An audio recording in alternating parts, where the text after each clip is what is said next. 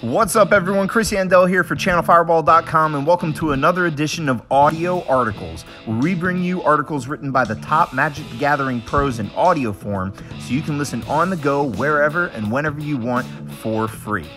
We want to make your listening experience as easy as possible, so if you have an iPhone, you can ask Siri to play the most recent episode of Channel Fireball's podcast, and you're all set.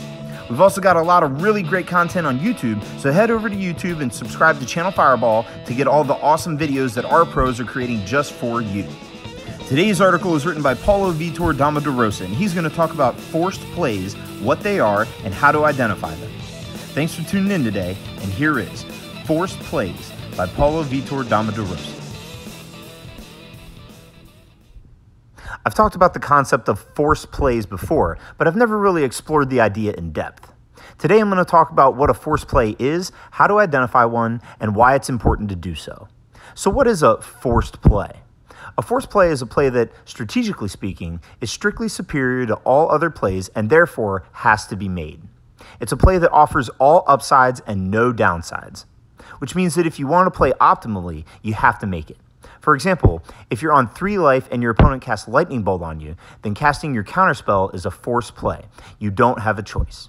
Identifying your own forced play is important because you have to make it, but identifying when your opponent has a forced play is also very relevant, and that's what I want to focus on today. I think it's important to do so for 3 main reasons. 1. If your opponent's play was forced, then you cannot take any inferences from it. Every time your opponent makes one choice over another, this gives you information. They choose A over B for a reason, and if you can figure out what those reasons are, you gain valuable information about their hand and their game plan.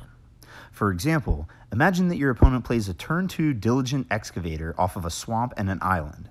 On your turn 2, you play Spore Crown Thallid. On turn 3, they attack. Now, that was a choice. They didn't have to attack. Therefore, the fact that they attack means something. They could have fungal infection, or, less likely, Blessing of Belzenlach. Or they could just have nothing.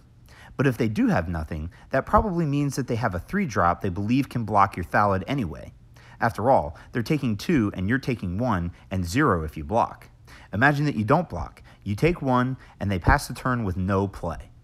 In a spot like this, they don't have a 3-drop, so their attack wasn't free, which probably means that they had something and were hoping you would block. I would put them on fungal infection. You can do this because they chose to make a play over a different play, and that gives you information. Now, imagine that their 2-drop is a Voltaic Servant instead. Now, things are different. Voltaic Servant gets to untap itself at the end of the turn, so there's no reason not to attack. Regardless of what else you have, attacking is good. Either the opponent blocks and nothing happens, or they take 1. In this case, attacking with the Voltaic Servant is a forced play, because strategically speaking, it's strictly superior to any other play, and therefore you must do it since it doesn't cost you anything, and you can only gain from it. When creatures with vigilance or creatures that can't block are involved, attacking with them is commonly a forced play. Since attacking with the Servant is a forced play, the fact that they attacked with it tells you absolutely nothing. It doesn't mean that they can't have anything. They just don't need to have anything to make this play. They could have fungal infection, or they could not have it, and the fact that they attacked does not inform you in any way. Even 1% more or 1% less, whereas them attacking does inform you a little in the other scenario. For this reason, it's important to identify when a play is a choice from your opponent, because then you can figure out why they chose it, versus when it's a forced play. If it's a forced play, then it's not giving you information. One of the most famous examples of players drawing inferences from forced plays is the Antoine Rouel, Kenji Sumura Psychotog play. For those who are unaware, this was the top 8 of a Pro Tour, and the sequence went as follows. Kenji, turn 1 land. Antoine, turn 1 tapped Watery Grave. Kenji, turn 2 land. Antoine, turn 2 land, Duress, Kenji Mana Leaks. Kenji, turn 3 land, Psychotog, Antoine Force Spikes it. This is often cited as a great bluff from Antoine, who according to many people, sold Kenji on not having Force Spike due to playing a turn 1 tapped Watery Grave over an untapped land. If Antoine did have the Force Spike, they said, then he would have played a turn 1 untapped Blue Source or taken 2 to be able to use it. And the fact that he played Watery Grave was an indication that he didn't have Force Spike. The problem with this train of thought is that there were no 2-mana spells in Kenji's entire deck that could be Force Spiked. a fact known by everybody since this was the top 8. Antoine knew with absolute certainty that the Force Spike could not be cast on turn 2, and therefore playing the tapped Watery Grave was a forced play. It doesn't matter whether Antoine has Force Spike or not. The strategically correct play is to always play the tapped land, which means that the fact that Antoine played it tapped didn't communicate anything to Kenji because he's always going to play it tapped. Now, the second part of the play is more telling. Kenji could reasonably think if Antoine had Force Spike, he'd have forced through his duress. In this regard, Antoine deceived him. Or perhaps Antoine just valued not exposing himself to Psychotog more than resolving duress. But the first part of the exchange, the tapped Watery Grave, means absolutely nothing because it's a forced play. And anyone who highlighted that as one of the reasons Antoine fooled Kenji didn't pay attention to that. Number 2, don't force a play that beats you. 2 weeks ago, during the coverage of GP Fort Worth, Shuhei Nakamura ran into a rather interesting scenario in the feature match. There were about 10 ground creatures on each side, but if Shuhei's opponent attacked with everything, Shuhei would be dead. Shuhei's opponent was on 5 life, and Shuhei had a 3/4 flyer to his opponent's 4/4 flyer. On his turn, Shuhei attacked with his 3/4 flyer. His opponent blocked, and he played Gift of Growth to kill it.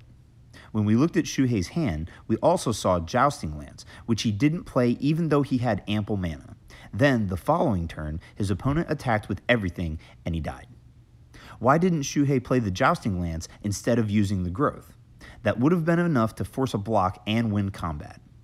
But there were actually 3 good reasons to not play it, and 2 involve forced plays. Number 1, if you play the Jousting Lance, then blocking becomes a forced play. They no longer have a choice. They must block to survive. Therefore, if you do this, you're locking yourself into an outcome you don't want. If you don't play it, they'll very likely block anyway, but they might not, and then you just win on the spot. You give them a chance to mess up rather than forcing the correct play for them. 1% is better than 0%, and you don't lose anything by doing it because the growth isn't important to what is happening in the game. And number 2, not playing the Lance means the opponent isn't necessarily dead next turn. This is what I think is the most interesting part of the play, and the one I want to specifically highlight. If Shuhei plays Jousting Lance, then the opponent knows that there is a 5-power flyer next turn. It's very in your face, which means that the opponent knows that if they don't win the game right now, they are dead. As a result, the Alpha Strike becomes a forced play, and Shuhei knows it will succeed. By exposing the Jousting Lance, then Shuhei forces the opponent to make a play that he can't beat. However, if Shuhei uses the Growth and keeps the Jousting Lance in hand, then he's only representing 3 power for the next turn. The opponent might attack anyway, as they did, but they don't necessarily have to. They think that they have an extra turn to live if Shuhei doesn't have another pump spell. This gives them the opportunity to mess up and not attack. By not playing the Jousting Lance, Shuhei opens up another possible play for the opponent, and one he can actually beat. In this last scenario, the presence of the Growth makes things a bit easier, but the exact same situation can also happen without it. For example, imagine a scenario in which the opponent has a 2/2 flyer and not a 4/4 flyer. If Shuhei plays the Lance and attacks, he will force a block, and then he will force an attack, and he'll lose the game. If Shuhei doesn't play the Lance, then there's a decent chance the opponent will chump block anyway because they don't want to lose the game to a pump spell.